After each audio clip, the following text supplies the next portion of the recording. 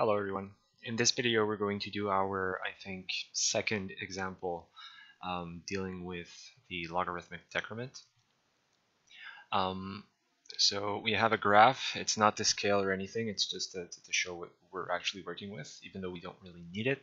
The problem statement is as follows. The initial amplitude of the damped harmonic oscillator is 16 centimeters, and it goes down to 1 centimeter after 100 oscillations. Find the damping ratio given that it has a period of 6.9 seconds. So first off, you're probably familiar with the following equation for the logarithmic decrement, and it's that delta is equal to the natural log of the amplitude at some time and the amplitude one period later. That's true, and that's good, but in this case we have 100 oscillations later. Well, it turns out that there's this other formula for the logarithmic decrement that you might not know, and it's 1 over n times the natural log of the amplitude at time 0 divided by the amplitude at time n. So we can actually work with that. What else? Well, it turns out that this is also equal to, and that's true for both.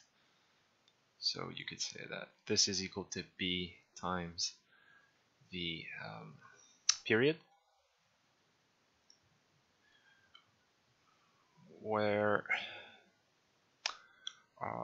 the amplitude as a function of time is equal to the initial amplitude multiplied by the exponential of minus b times time. All right, and that corresponds to the equation of the exponential decay envelope. So, oops, minus b times t. Okay. All right, so what else do we need to know? Yeah, well,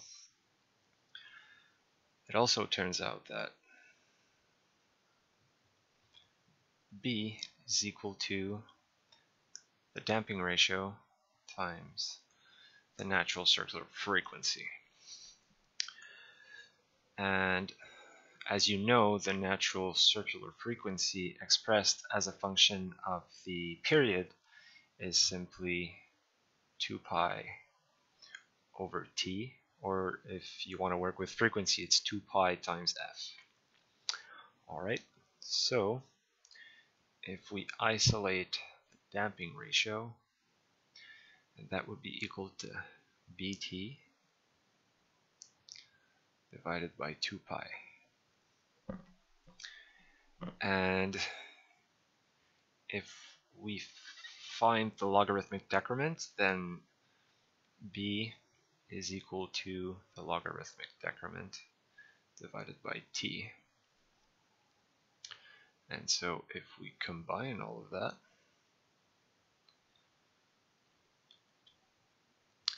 then we have delta over 2 pi. Okay, so let's get to it. We'll take the logarithmic decrement. That's equal to 1 over 100 multiplied by the logarithmic decrement of the amplitude at time 0. In the problem statement it says 16 centimeters divided by 100 period later, and that'll give you, I didn't actually do this before, so I'll do it now, the natural log of 16 over 100, and that's 0.02773. Okay, cool. The damping ratio is equal to 0.02773 divided by 2 pi. And that's equal to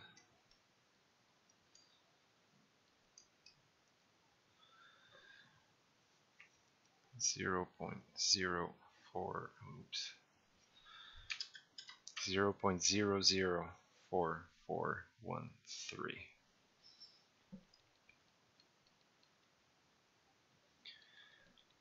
Okay. There's another formula to check our answer, because this is what we have for an answer. There's another formula you might know, and that is zeta is equal to the logarithmic decrement divided by the square root of 4 pi square plus this.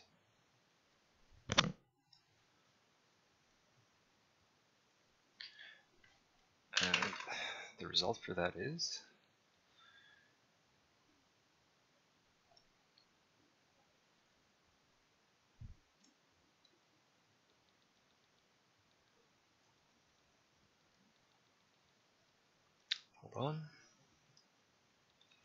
square root of 4 times pi squared plus the logarithmic decrement squared,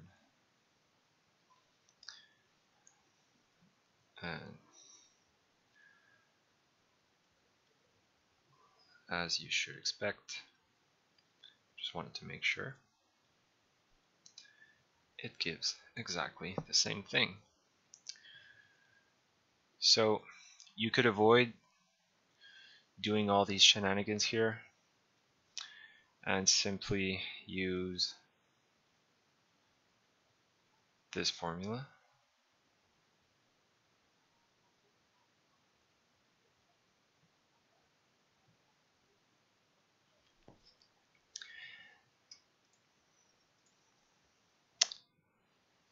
I'll write instead.